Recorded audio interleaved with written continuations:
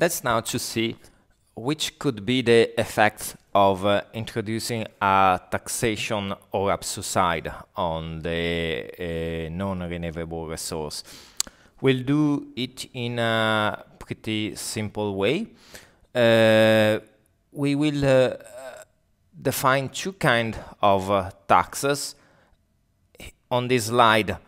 On the royalties, that is on the net price, and in the next slide we'll see the same but on the gross price. So here let's define alpha to be the tax rate over the net price, and we are using again the notation where smaller p is the net price. So what the resource owner will get after the tax is a simple 1 minus alpha p smaller p. So the Hotelling rule tell us that it is this post-tax royalty that has to grow at the interest rate and follow the Hotelling rule, because it is this one the return from owning the asset from the point of view of the resource owner. So we can rewrite the Hotelling rules in terms of this new royalty. And the Hotelling rule tells us that this royalty, the discounted value of this royalty must remain constant. Just because I didn't do it before, so let's gonna be clear to the idea that we are calling this one discounted value that remain constant. So if we have here the value, and here we have time, we may have two values in time. So this is t1 and this is t2, and at time 1 we have value 1, and at time t2 we have value 2. So discounting means that if the interest rate is high and it happens that V1 equal to V2 that multiply this term,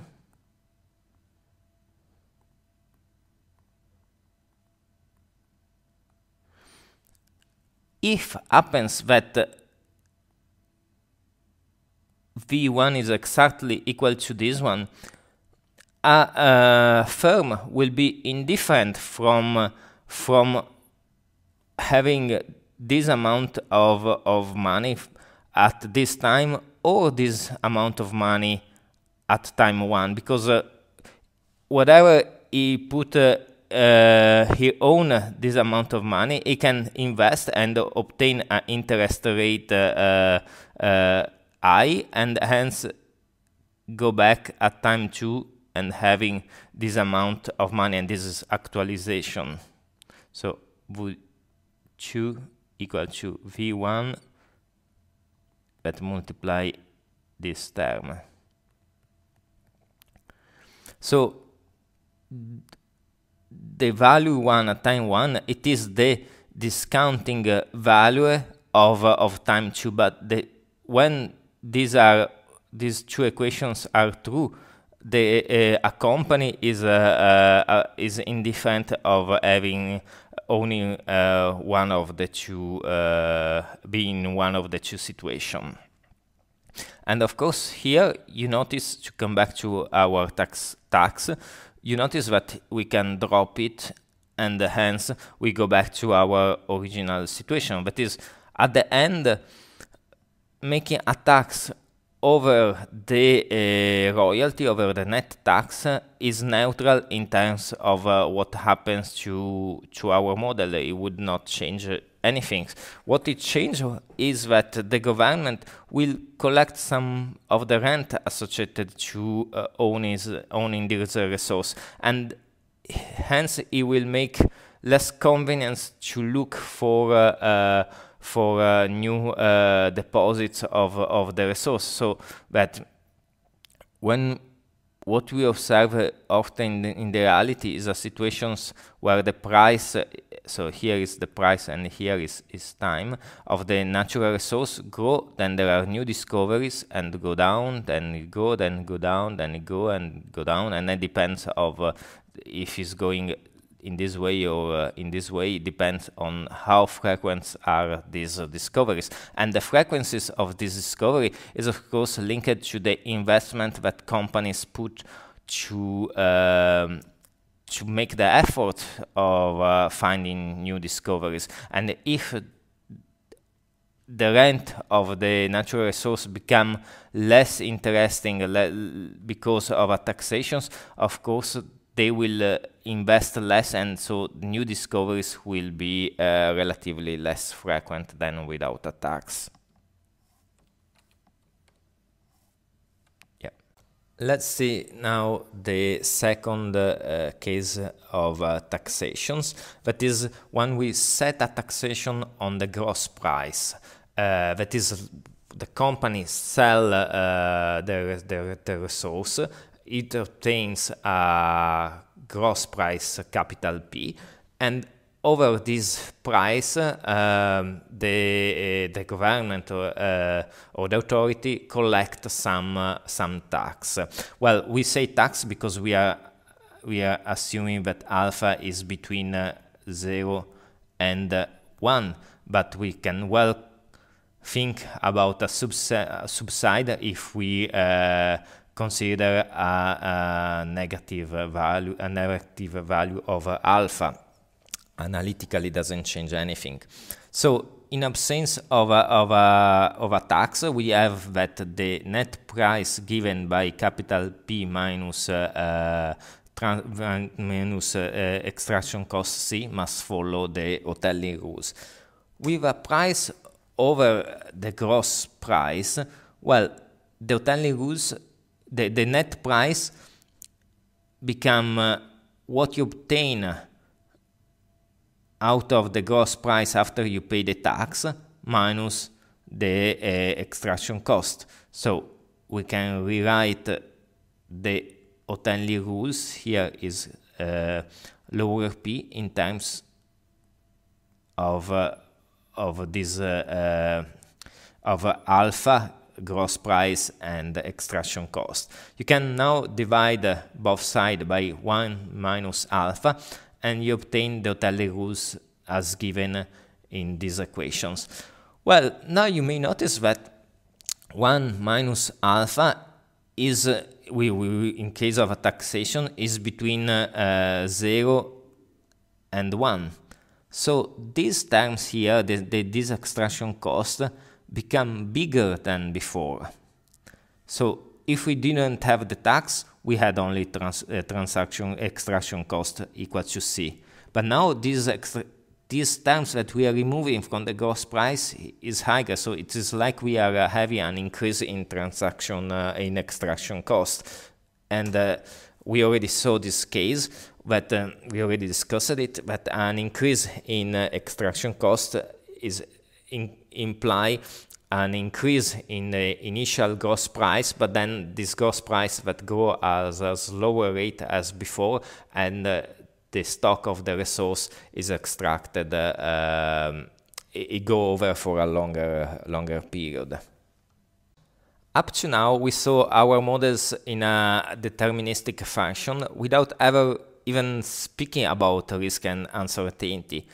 Well, we know that on the exploitation of a non-renewable resource, risk and uncertainty are extremely important. We see here some on the slides for some example: extraction cost, the nature and availability of the resource, and the possibility and the successful of the effort to find new resources are extremely risky factors. So the whole framework should be set in risk and uncertainty dimensions. Well, we'll speak about risk and uncertainty across this course only in this slide, while the full treatment of the issues go behind the scope of this course.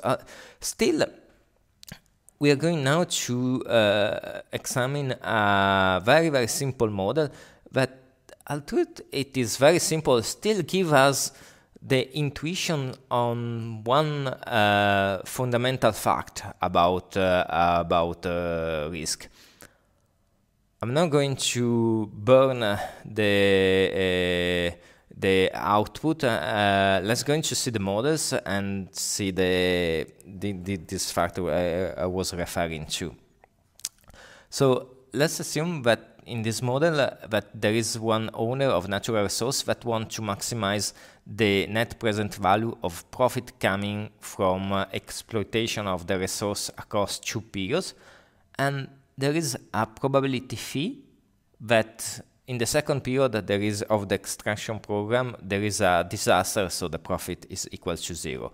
Well, we know that by total expectation theorem we can expand expectations by summing up through all the possible outcomes and multiplying by the probability of the outcome. So the expected profit that we want to maximize will be the conditional expected, the sum of the, for each given outcome, of the conditional expected profit conditional to that specific outcome multiplied by the probability of the outcome.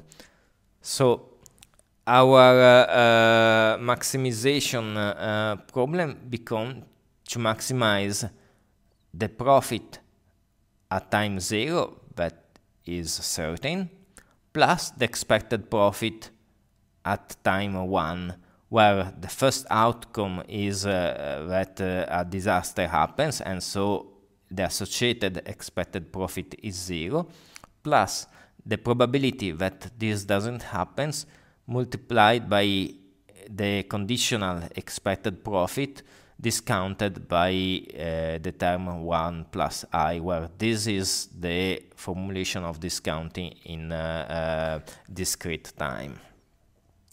So obviously we can cancel this one and we obtain this formulation here, but the key point here is that we can rewrite these terms as this one, where we have where the profit at time 1 is discounted using this new I comma discount rate, and we can do that when we set 1 over 1 plus I comma equal to our original terms 1 minus phi over 1 plus our original I. Well, we can rewrite this one in this term and then expand, make the product and make some cancellation. We end up with this equation here. Well, when you consider that phi, being a probability, is constrained to be between 0 and 1, and when the discount rates are positive, so this is positive, so the difference here is positive, and we end up that our new discount rate is higher than the original one. So that considering risk here is equivalent to discount our future profit, but discount it at an interest rate that is higher than below. So the effect will be the one that we saw in the slides before, that the resource must rise more rapidly and the depletion is accelerated. But aside of that, why the key fact is that the risk is equivalent to an increase of the interest rate. What is this one? Because when we have risk, our preference for the future change. We are more, of course, being a risk on the future, our preference for the present will increase. And so, because the preference for the present are